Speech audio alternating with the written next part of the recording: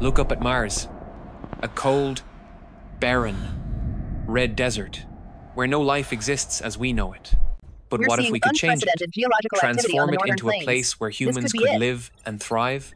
This is the idea of terraforming, a monumental effort to alter an entire planet's climate.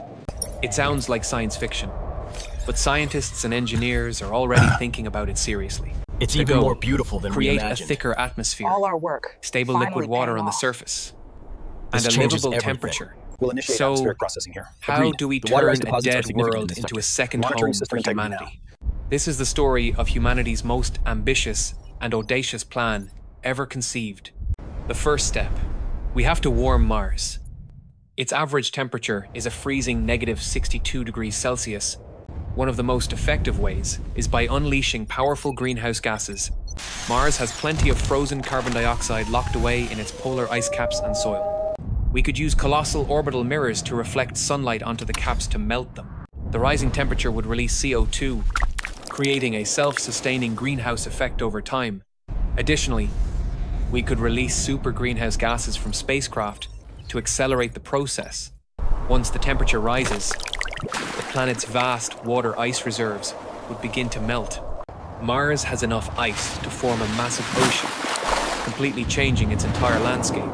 With liquid water, we could begin planting seeds of life, genetically engineered bacteria, algae, and lichens.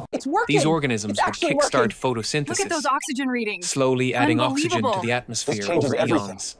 This would be an incredibly slow process, taking thousands of years, but it's a crucial, vital step.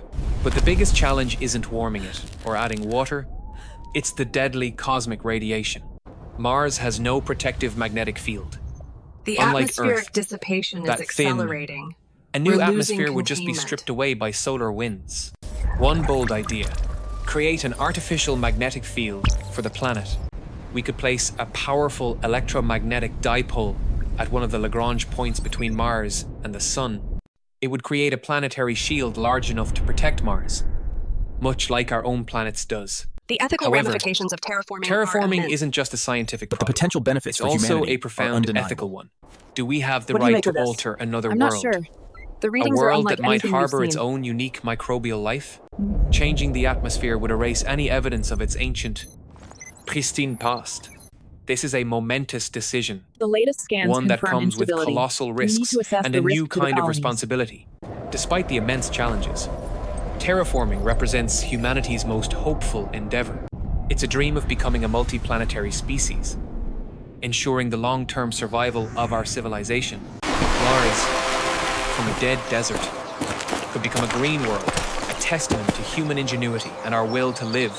The future is uncertain, but the journey has already begun. What Join role us. will you play in this grand, ambitious adventure?